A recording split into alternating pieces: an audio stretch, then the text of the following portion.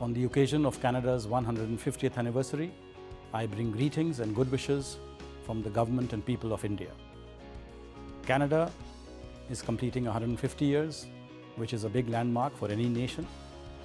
And in today's climate, when narrow domestic walls are being erected everywhere, Canada really stands as a beacon of hope, a country that welcomes the world with open arms. The 1.2 million strong community of Indian origin, which has made Canada its home, is also a living bridge of friendship between India and Canada. Today, the strategic partnership between India and Canada covers virtually all sectors, from agriculture to space. And I can say with great certainty that the future looks very bright indeed.